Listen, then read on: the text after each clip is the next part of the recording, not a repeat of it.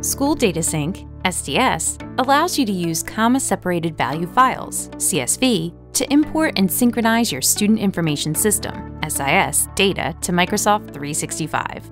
SDS can sync students, teachers, schools, sections, and roster information from your SIS to Azure Active Directory and Microsoft 365. To use this method, you will need to set up a synchronization profile and upload the CSVs into SDS for processing.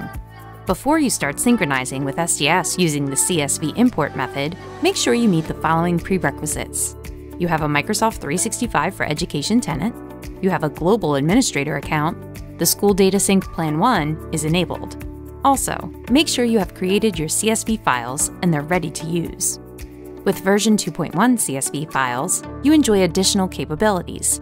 We have an expanded dataset that now empowers higher education institutions, which is a key improvement over all previous SDS CSV formats. OneRoster, version 1.1, was created for K-12 and higher ed customers by the IMS Global Learning Consortium. We developed version 2.1 to take advantage of the data that the format can provide. With more optional fields than our previous versions, School Data Sync is now much easier to deploy. It requires fewer files and attributes to get started, and allows more granular control over what data elements you sync.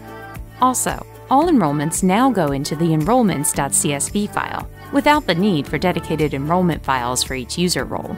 Similarly, all user roles like students, teachers, parents, professors, and researchers all sync through a single users.csv file, eliminating the need to sync dedicated files split by role. The SDS version 2.1 CSV format is now evolved for higher education, with newly added organization types like college, campus, school, research center, and department, and user roles such as TA, professor, researcher, and lecturer, along with added learning levels like post-secondary, undergraduate, graduate, and alumni.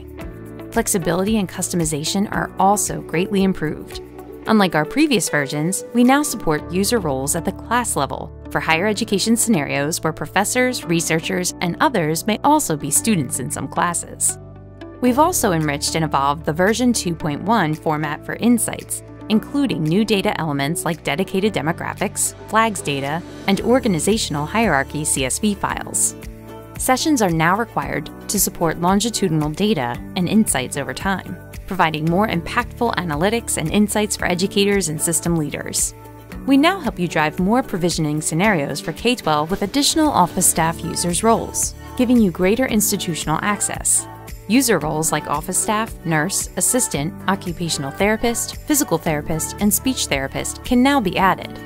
Enjoy the latest and quickest CSV format improvement to date with the SDS version 2.1 CSV format. Upgrade now.